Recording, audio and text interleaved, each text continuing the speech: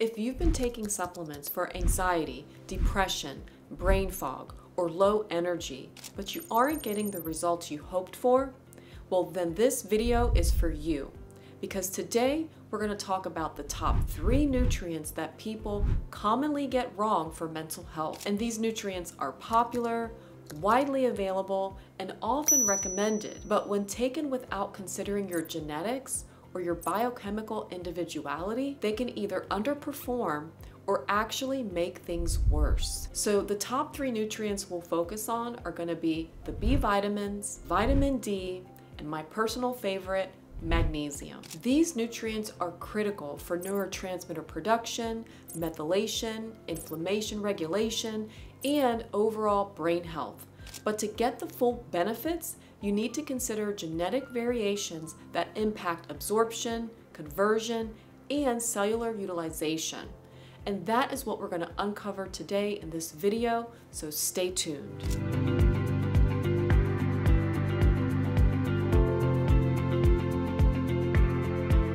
Hi, I'm Jezel Rosa, a board-certified psychiatric nurse practitioner here to help you optimize your mental health through genetics and integrative and functional medicine using a skills before pills approach. So, let's start with the B vitamins. You see, B vitamins are foundational for mental health because they support the methylation cycle, energy production, and neurotransmitter synthesis. But not all B vitamins are created equal, and not all bodies can handle them the same way. So let's start with B12. Vitamin B12 is essential for neurological function and mood, but I'll often hear clients say, I took B12 and felt worse. And symptoms could include things like anxiety, racing thoughts, insomnia, irritability, and even heart palpitations. So why does this happen? Well, one major reason is the form and dose. Methylcobalamin, the methylated form of B12, is powerful, but for some people with a slow COMT or MAOA slow variant, too much methyl B12 can overstimulate the brain by increasing dopamine and norepinephrine levels.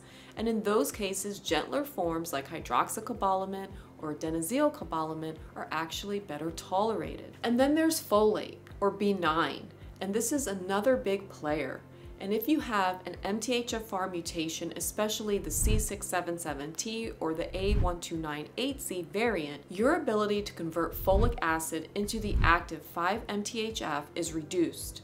And if you flood your system with synthetic folic acid or too much methylfolate, you can actually create a traffic jam in your methylation cycle.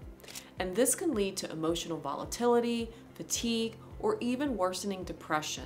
And in these cases, using low-dose methylfolate or switching to folinic acid can actually be helpful. Then there's B6, especially in its active form P5P or pyridoxal 5-phosphate. B6 is crucial for converting amino acids into neurotransmitters like serotonin, dopamine, and GABA. So low B6 status can contribute to anxiety, irritability, insomnia, and poor stress tolerance, which are all common symptoms in those with mental health challenges. It also plays a critical role in the methylation cycle, helping to convert homocysteine into cysteine and supporting downstream detox and neurotransmitter balance. And when genetic variants like MTHFR, MTR, or CBS are present, and you focus only on B12 or B9 while neglecting B6, it can create imbalances or traffic jams in the methylation pathway. And B2 or riboflavin is another often overlooked cofactor that activates MTHFR itself. So without adequate B2 and B6, methylation can become inefficient or dysregulated, even if B12 and your folate levels are optimized. So in other words, skipping B2 and B6 while supplementing your methyl donors can actually worsen symptoms like anxiety, brain fog, or fatigue, especially in those with genetic vulnerabilities. And now let's not forget about choline, which is technically not a B vitamin, but it works very closely with them. You see, choline is essential for producing acetylcholine, a neurotransmitter that's needed for memory, attention, and mental focus. It also acts as a methyl donor, supporting your methylation cycle. And genetic variants in PEMT, CHDH, MTHFD1, and even MTHFR can increase your choline requirements. And about 90% of Americans don't get enough choline from their diet. And though food sources like egg yolks, liver, and beef are excellent sources of choline, many people will still benefit from targeted supplementation with forms like ceticholine or CDP choline or alpha GPC, especially if you have those genetic variants. Next up is vitamin D. Vitamin D isn't just for bone health. It acts more like a hormone and plays a vital role in mood regulation, immune system function, and brain plasticity. So low vitamin D levels have actually been linked to depression, anxiety, fatigue, brain fog, and even treatment-resistant mood disorders. But here's the twist. Not everyone absorbs or utilizes vitamin D the same way. Your genetics play a major role in determining your needs. So if you have the CYP2R1 variant, you may have trouble converting vitamin D into its storage form, 24-OHD. If you carry a certain GC, which is a vitamin D binding protein gene variant, your ability to transport vitamin D into your tissues, including the brain, may be impaired. And you might have normal serum levels, but low tissue availability. And other genes like VDR, the vitamin D receptor gene, can dramatically influence how well your cells respond to supplementation. And this explains why two people can take the same dose of vitamin D and have very different results. And for these reasons, it's important to choose the right form and dose of vitamin D based on your unique genetic makeup.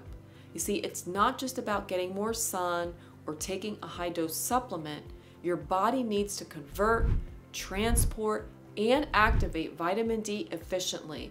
And that process relies on more than just the vitamin itself. You'll also want to make sure that you're getting enough of the key cofactors that actually support vitamin D metabolism and utilization, namely magnesium, which helps convert vitamin D into its active form, vitamin K2, which directs calcium into the bones and away from the arteries, and zinc, which plays a supporting role in the vitamin D receptor signaling. So if you're struggling with your symptoms, but your labs look normal, it might be worth looking at your genetic profile to see if there's more going on with vitamin D. And last up, my favorite is magnesium.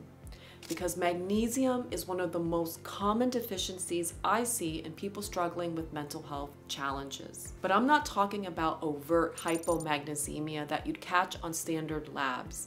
I'm referring to subclinical magnesium deficiency, where levels are technically within range, but far from optimal for supporting mood, focus, sleep, and resilience. And magnesium is critical for both neurotransmitter synthesis and methylation, which means it plays a direct role in producing serotonin, dopamine, and GABA, as well as helping the body process homocysteine and regulate stress. And if you carry genetic variants that impact methylation or neurotransmitter pathways like COMT, MTHFR, or MAOA, your need for magnesium may be even higher.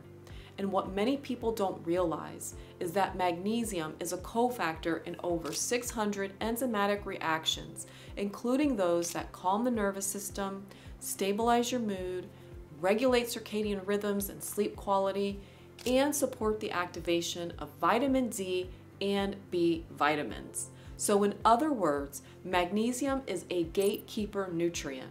It makes many of your other supplements work better, yet most people are either not getting enough through their diet or they're taking the wrong form for brain health and using poorly absorbed forms like magnesium oxide, which tends to cause GI upset and isn't well utilized by the brain at all. So better forms include things like magnesium glycinate, especially for calming and anxiety support, or magnesium threonate, which is superior for cognitive support but can also support calming the nervous system. And magnesium malate for fatigue and pain. You want to start magnesium with 200 to 400 milligrams daily and adjust the dose based on your tolerance and symptom response.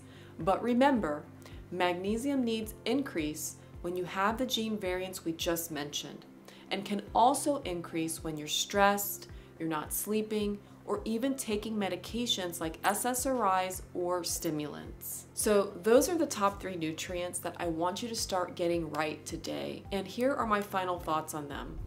B vitamins and choline are critical for methylation, mood regulation, and brain function, but they must be matched to your genetics. Vitamin D is a neuroactive hormone that many people don't metabolize properly due to the genetic variants I mentioned.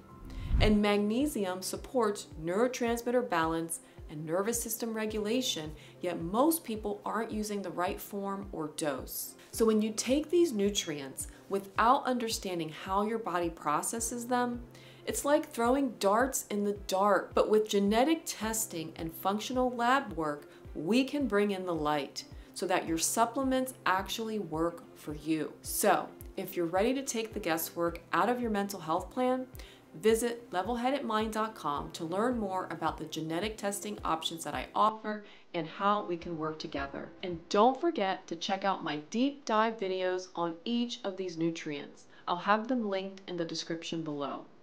So if this video helped you, please like, subscribe, and share it with someone who might benefit. And as always, I thank you for watching. I wish you well on your mental health care journey, and I look forward to seeing you in the next video.